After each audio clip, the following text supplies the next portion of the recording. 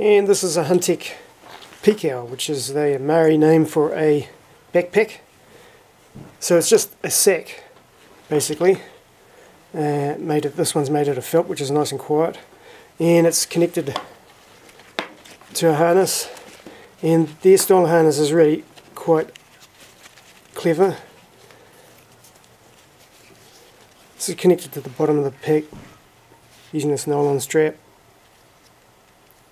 And you've got a buckle, and then they fold over the top of the harness here so it can fit through the strap.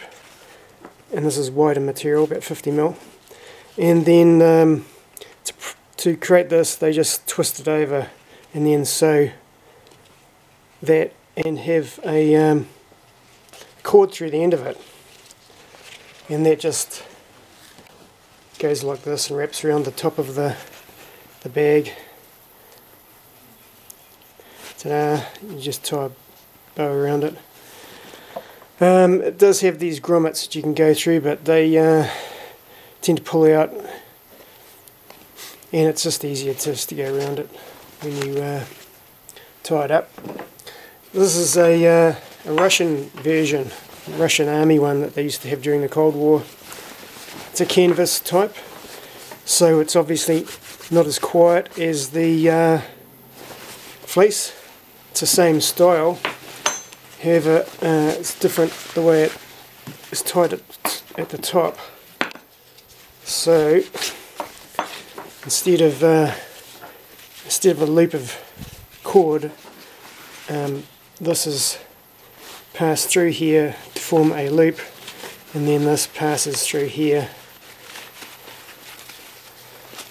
and then it ties off, and that holds on really well actually. So it's a good little pack. The only thing wrong with it, it's a little bit small, and it's also a little bit noisier because it's quite strong canvas. So I went and got some, these are just laundry bags. This is a German army one, and you can get a US one which is even bigger. So you've got more capacity than both those bags. And all I did was connect it to there with some sewing. Another method you can have is to put something into the bag and then put a loop around it, such as the same as tied the top of the Russian pack, and then it would just tie around there, and you'd have this you'd have something in here, an object, and that would stop it from sliding off, and you just attach it to both ends of it, and then you would connect this onto your buckles and so forth.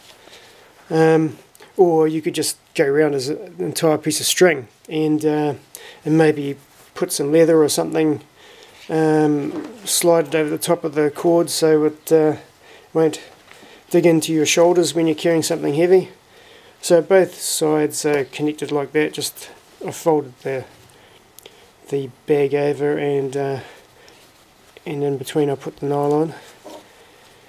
Then back up to the buckle, did exactly what they did, folded it over and passed it through the top there, and exactly the same here.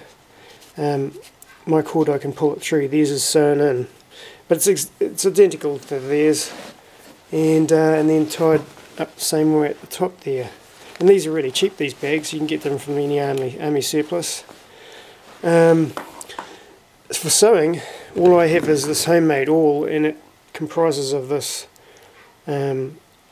machine needle which is epoxied into the wood handle, and so all you basically need to do is pass it through whatever material you're doing, pull this end through,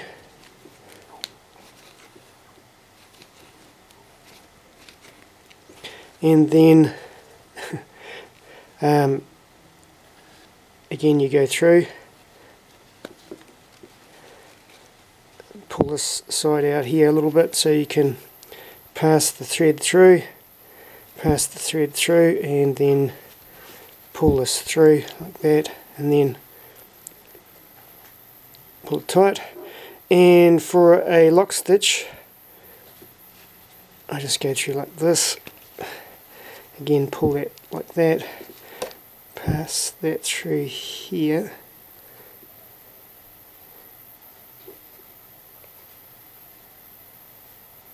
like that. It's a little bit fiddly, and you can just pass this through again, or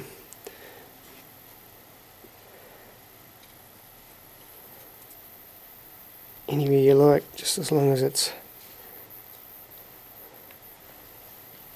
going through, and then pull, and that creates a knot. And if you're going to finish at the end, just go back through your sewing that you've already done. So you've got that going through there again, and just go back through it again.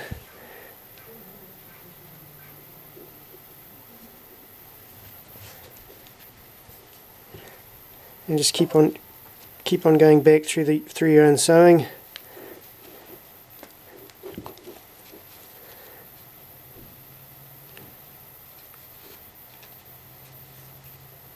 Just be careful you don't end up getting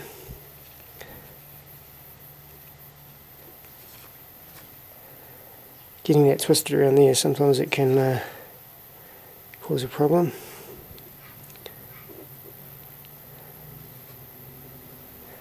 And pass that through practically anywhere you like, because it's just another loop you've gone through there. And then give it a pull, and pull it tight, and you're home and hosed. The nylon I've got here is heavier duty. This is actually for boots sewing, but any heavy duty nylon will do. And that's that.